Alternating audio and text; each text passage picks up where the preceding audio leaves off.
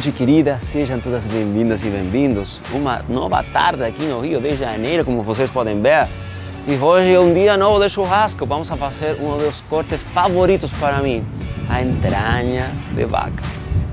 A entranha não é um corte muito conhecido ainda no Brasil, mas na Chile, Argentina, Uruguai é um corte sumamente popular. Mas o que é entranha, especificamente, é um corte proveniente dentro da costela da vaca, parte de diafragma, sim.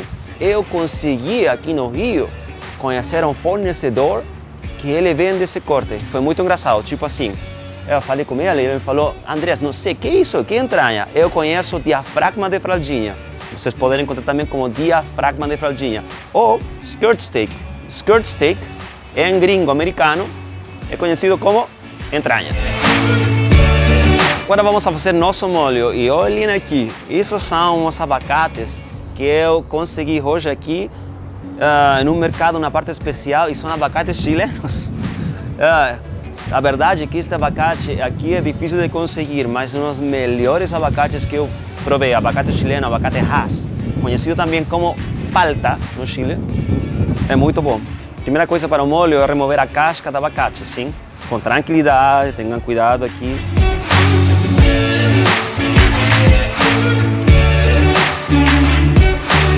Vamos a colocar agora aqui com um colher, vão colocar aí, tipo assim. Agora vamos a cortar, vamos a picar assim fino essa cebola coxa.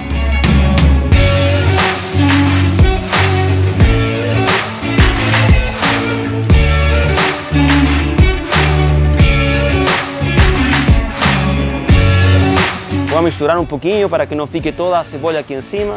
Se quiserem pode colocar mais abacate, eu gosto sempre dois com uma cebola, mas se vocês querem colocar mais abacates, é ótimo, ou menos cebola também pode ser. Então agora, o que vamos a fazer é cortar somente um quarto de parte de pimentão. Você não precisa mais, somente um quarto. Se você quiser mais, pode ser. Eu gosto de fazer somente como um quarto de parte.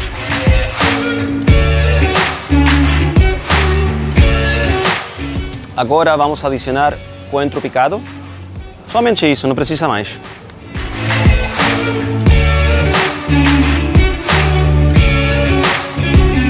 Eu vou agora adicionar 5 dentes de alho. Se você quer adicionar mais alho, pode adicionar mais alho, mas eu gosto 5 somente para essa proporção.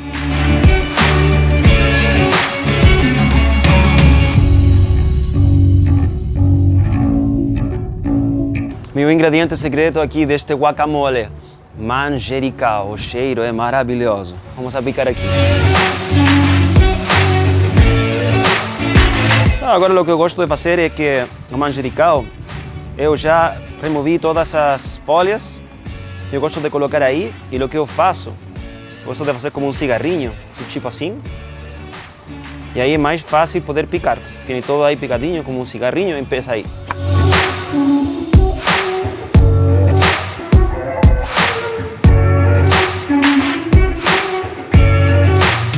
Adicionamos também tomilho. Esse tomilho já está um pouquinho seco, mas é preciso para estar perfeito.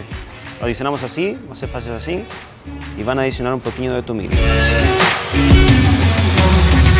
A ideia é que não fique passado muito assim, demasiado com um gosto de algum ingrediente, que pode ser um equilíbrio, sabe? Os ingredientes se complementam.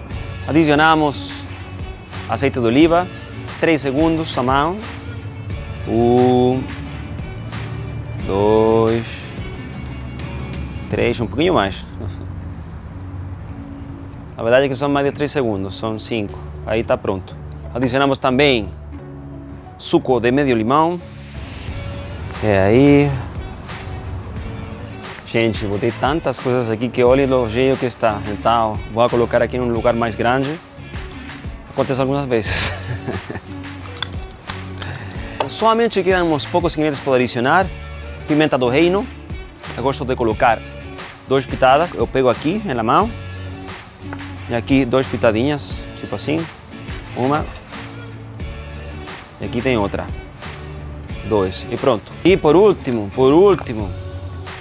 2 pitadas de sal fina. 1, 2. Por último, queridas, misturamos com paciência aqui.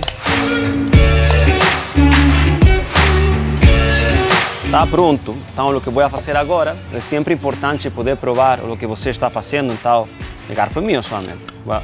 Peguei um pouquinho aqui e vou provar.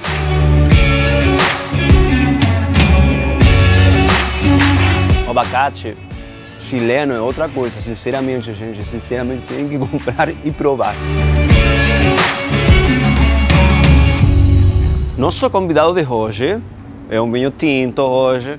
Vinho chileno chamado Sanama. Me falaram que é um vinho bom, então eu comprei para provar e vamos ver o que acontece. Um carmener com a entranha e com esse molho combina muito bom. Eu já provei antes um carmener assim com uma entranha e... muito bom, muito bom. Então, gente, agora vamos a retirar a entranha daqui do pacote e vamos a deixar que descanse por 1 ou 2 minutos, somente para que tome um pouquinho de ar, sim? E vocês podem ver, olha só, isso aí é uma entranha, tá bonito. Tava saudando disso, gente, tava saudando uma entranha. Oh my God. Vamos a deixar aí que repouse, que descanse por uns minutinhos. A carne já descansou 1 ou 2 minutinhos e agora vamos a colocar aqui na grelha. Lembrem isso, queridos.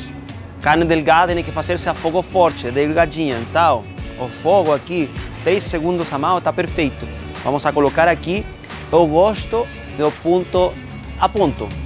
E para isso a carne tem que ficar 3 a 5 minutos máximo, sim? Vamos a colocar agora o sonido aí.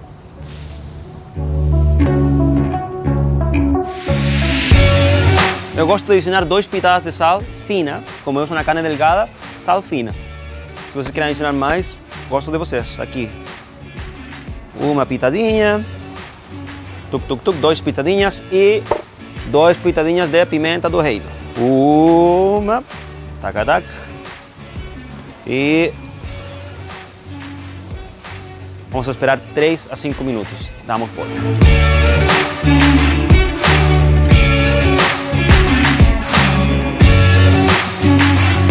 Já aconteceram 3, 4, um pouquinho mais de 4 minutinhos e vamos a dar volta à carne.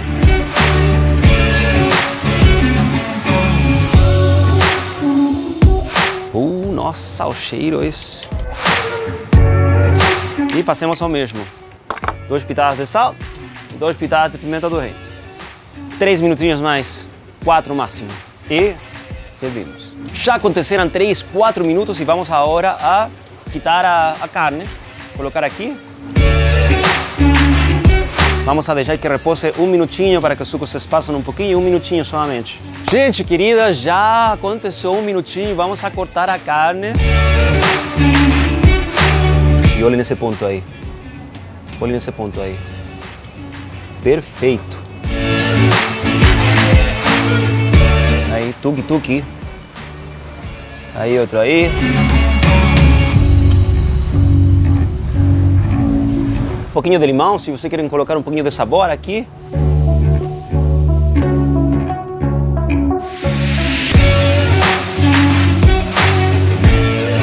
Uma explosão de sabores em sua boca, assim. Nunca provei uma coisa similar. Impressionante.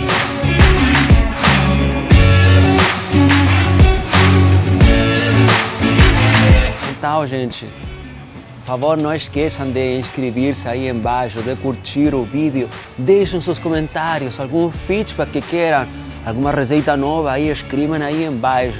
O mais importante é que vocês aqui desfrutem com sua família, amigos. Aqui é o Parrilero Andrés, um forte abraço para vocês. Saúde!